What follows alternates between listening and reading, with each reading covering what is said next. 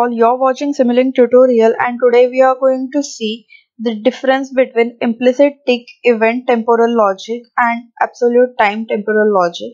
So in my earlier video I had explained the absolute time temporal logic. So if you want to watch that video, click on the link in the description below. So let's start with today's video. So what is implicit tick event? So for example, if you consider a clock of a controller or a rectangular wave of fixed frequency as shown in this graph, there is on and off event after equal interval of time. So this event that occurs periodically after fixed interval of time, it is called clock tick event. So in case of this model, it is sample time of the model. So after each sample time interval, model equation gets updated.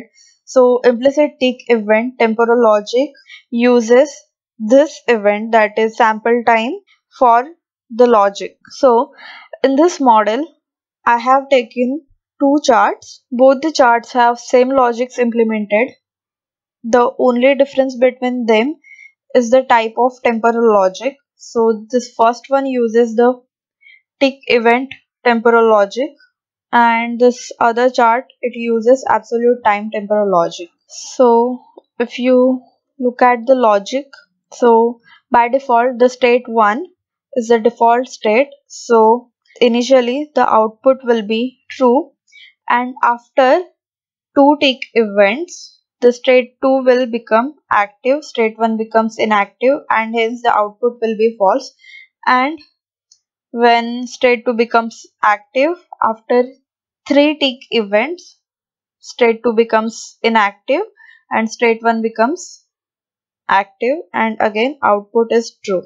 So this is the syntax of using implicit tick event. So I want to use the after. So after, then in parenthesis the number of tick events, comma tick, and the condition is complete. So this is how simple it is to write the tick event syntax. So what happens in this logic is that when state 1 becomes active after 2 tick events, that is 2 into sample time. So after that duration, this transition will take place, and for this transition 3 into sample time. So as the sample time of this model is 500 milliseconds, so this first transition requires 1 second and this second transition requires 1.5 seconds. Now if we look at this absolute time temporal logic, it is also simple. State 1, state 2. In the first state, output is true. In the second state, output is false. And here also I am using after, but here in parenthesis, instead of tick events, we are giving the exact amount of time after which I want this transition to take place. So 1 second, and for this one it is 1.5 seconds. So go to configuration parameter. You can see here the solver type is fixed and discrete. Start time is 0, stop time is 10, and in fixed step size, that is the sample time of this model, is 0.5 seconds, that is 500 milliseconds. Okay.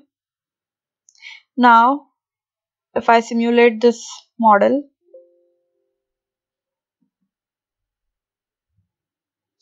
you can see that the absolute temporal logic and the implicit tick event temporal logic, both charts have same output. They are in sync, so we can use any one of them for this logic implementation.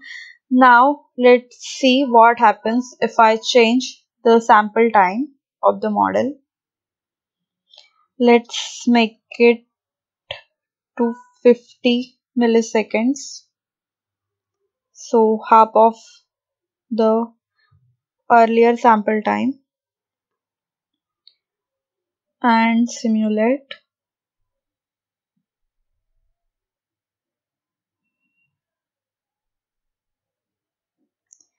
Now if you see the absolute time temporal logic output, it is same as earlier, but the implicit tick time temporal logic, the output has changed now.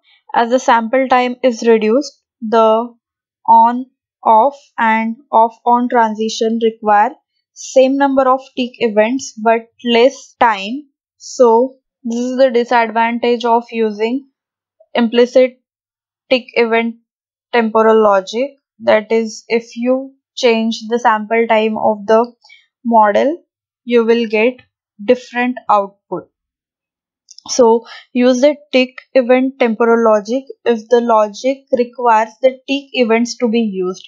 But if you know that the logic requires specific time duration and doesn't require the clock tick events, go for the absolute time temporal logic, as even if you change the sample time of the model, you don't have to change the logic.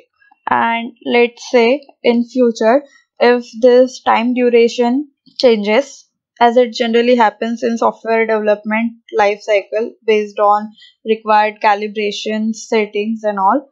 So in case if this time duration changes, you just have to change the value of the calibration. So while developing the software, if you use the calibration name here, you don't need to make changes in the logic. But if you are using tick event and the amount of time changes, then you have to make all the calculations that how many number of ticks it will require to take this transition and all that stuff. So it's always better to use absolute time temporal logic. So that's all for this video. If you like this video, give it a thumbs up and keep watching and keep learning.